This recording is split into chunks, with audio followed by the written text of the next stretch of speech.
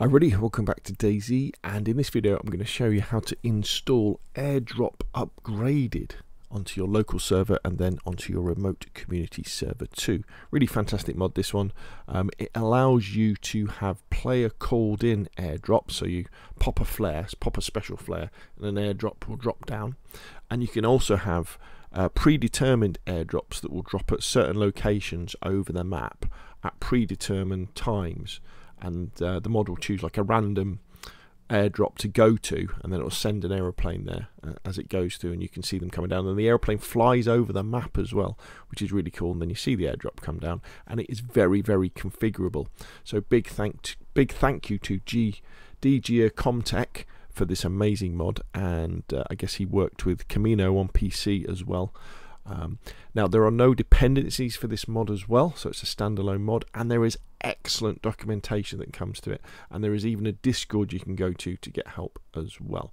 So make sure you hit the subscribe button in the Steam Workshop for it, and then have a good read of all the instructions down here. Join the Discord, and then what we need to do is you go over to the DayZ launcher. When you launch the DayZ launcher, it will download the mod, and then we need to find out where it is first. So if you click on the three dots here and then click on open folder in Windows Explorer, this will take you to exactly the right place, which is the DayZ Workshop folder on your computer, and you'll see the Airdrop-Upgraded. So you want to copy that, and then you want to go up a couple, and you've probably got your DayZ server in this directory, so it'll be something like C, program files, x86, Steam Apps Common, and you go in there, and then you would paste, and then you'll have Airdrop-Upgraded ready to go there. Then we need to go into the Airdrop-Upgraded, go into the keys, copy the key, go up a couple again, go to the keys folder for the server so it knows what it's meant to be doing, and you would paste it in there. Next thing we want to do is we want to edit our Windows start file, the .bat file, the batch file. So sometimes it can be helpful to first left click, then left click again, and then copy the name of the mod. Just go to your batch file, whichever one it is that you use to start your server. I'm going to do this one, and then you're looking for the start line, and then in the start line there will be a mod section. See all these different mods I've got on here, and then within the mod section you'll have all the mods that you start when the server starts. And as you can see, the end here, I've got Airdrop-Upgraded just there. So semicolon, paste the name of the mod. If it's the last one, it will end with the inverted commas. If there's something after it, put the semicolon in, and then do that, and then you would save that, and then the server is really good to go then. So what you want to do is you would then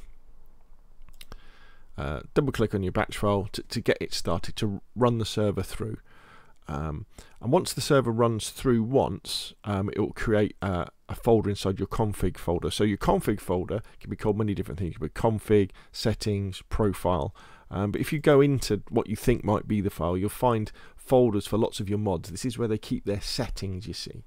So what you want to do is go into the airdrop folder, and what we're interested in is two files really. There's airdrop safe zones and airdrop settings. So you'll want to open those up in your favorite text editor. So we've got them there.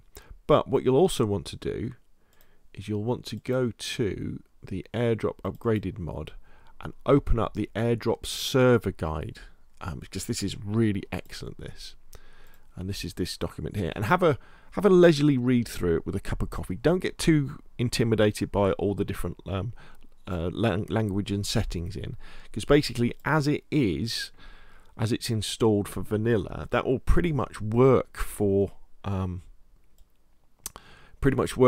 Churnerous. Now when you've had a read through it and you've got your coffee ready, then what we want to do is we can have a look at airdrop safe zones. So airdrop safe zones, these are Churnerous ones. The idea with this is that you can put coordinates in and a radius around those coordinates where players cannot call in airdrops. So in this case there's Green Mountain and Camerna, which are normally the places where you'd have a Dr. Jones trader.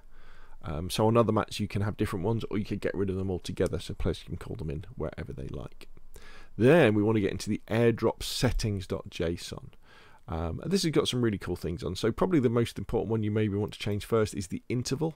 So you change that to like 30 minutes, 15 minutes, 45 minutes, 60 minutes, 90 minutes. You can change that.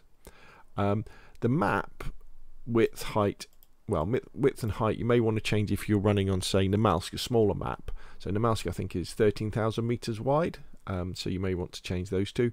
If you don't, all that matters, it just takes the airplane longer to get to you when it's flying in. All these other things are covered by the settings. You can read through. There's normally different options for each one. Then if we scroll down, you'll see you've got the different types of zombies that spawn with the different types of airdrops. And this is where we get to the meat of it. So here we got the drop zones. Now your file will probably look a little bit different to this one because I've changed this for Namalsk coordinates, which I've got from the Discord, which I'll show you in just a second. The top entry is the player called one. So this is when you pop a airdrop flare, the location will be random, and I've set it so that you'll get a random crate as well. So you can get random crates, you can get all sorts of different crates. So if we scroll down a little bit, you'll see, so drop types, so we've got food drop types, we've got tool drop types, we've got medical drop types, we've got military east, military west, so that would be like AKs or M4s, won't it? And then, let's go back up to the top. You can also change how if zombies spawn in with them as well. So for the player call one, for example, I haven't got any zombies being called in, but for the other ones, you may want to adjust the quantities. You might want more zombies, you might want less zombies, depending on how it is. And drop accuracy is how close the airdrop will be to where you pop the flare when it did it that way as well. So that's nice and easy. Now you're saying, well, what happens if I'm running a map other than Chernarus, and how do I get the types.xml entry? Well, all you've got to do, and I'll put a link in the description below the video, is go to DiGiaComTech's Discord, and then go to the Airdrop-Upgraded section, and you can go into Share Your Settings, and within here you'll find entries, different entries for adding the airdrop flare. So if you want an item to have persistence in DayZ, it doesn't matter if the mod's got it. If it's not in your types.xml, that item will just disappear, on a server restart. So by adding the airdrop flare, it means that this item will then have persistence. So when someone has one, it will stay with them. So you want to add that to the top of your types.xml file on your server. Then if you go through, here we go. So for example, this guy's got files for Pripyat, the nuclear map. What else have we got? Let's have a look through. Config for Deer Isle. Here we go, config for Rostow. So just have a look through, and people have uploaded their own ones. This is where I got my Namalsk one as well. And then you can just simply copy and paste the drops very carefully so you don't mess the brackets up into the airdrop settings.json. Make sure you check the configuration on a JSON validator afterwards to make sure you haven't made any simple mistakes. Save that, and then restart your server, and then you'll get the airdrops coming down. The other thing you'll want to do, actually think about, is you may want to add that name to your trader file as well. So if you're running like a Dr. Jones trader, you'll want to add the airdrop flare line to that with a sell price and a buy price. And that's really it for put it on your local server. Now, if you want to put it on our remote server, we need to fire up our FTP program. As you can see, I've already connected to my remote server here. And then, again, what I tend to recommend is if you run a local server, you'll know that the app's up to date because you can test it straight away. And then you can upload the files from there onto your remote community server, and it will work. So on the left hand side, we've got my local computer. So if we go to DayZ server, and then we just take that, and we would right click, we would upload that. That would upload the airdrop onto the community server. As you can see, it's already here. And then what we can do is we can open that up. There's the keys folder. If we scroll down on here, we can then right click and upload the key over to here. But now we need to do the batch file, don't we? We need to make sure the server will start with the mod, and this is where you would go to the settings section on your server's website. And with Nitrado, for example, you don't have access to the windows.batch file, but we do through this line here. So as you can see here, I've added Airdrop-Upgraded, and you do it in exactly the same way as you would to a Windows batch file. So it's semicolon Airdrop-Upgraded. You would then save that, and then you would restart the server, and the server will restart, and then it will generate the config folder we were talking about earlier with the airdrop in it. So all you need to do now is replace the airdrop safe zone and the airdrop settings with the ones from your local server, because then you'll know that they're working. So if we then scroll down on the left to config and then airdrop, what you see down here, these are the new ones. So we've got airdrop settings.json, so I'd upload that. That would go over the top of that one. If I had changed the safe zone, I would upload that. That would go over the top of that one. And then at this point as well, you may well want to change your types.xml to add in. So in fact, I might be able to show you actually. Let's see if I've done it on this server. MP missions, regular demask, DB types. Let's edit this.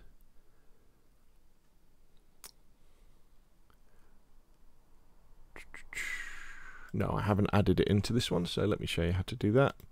So let's go here, scroll up here. Where did he put it? Let's find one that works. This is the one I use. Here we go. So we copy that,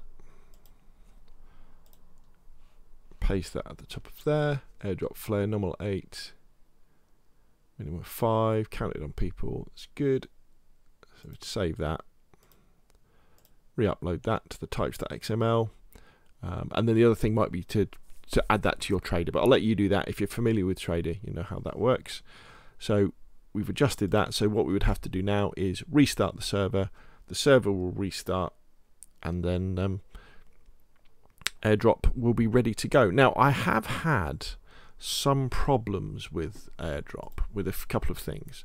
One of the things that I've noticed that sometimes happens is the config file, the config gets overwritten sometimes and goes back to the vanilla settings. So if you see that, that's why it's always important to have a backup. Just upload your new setting over the top of it just to make sure it's there.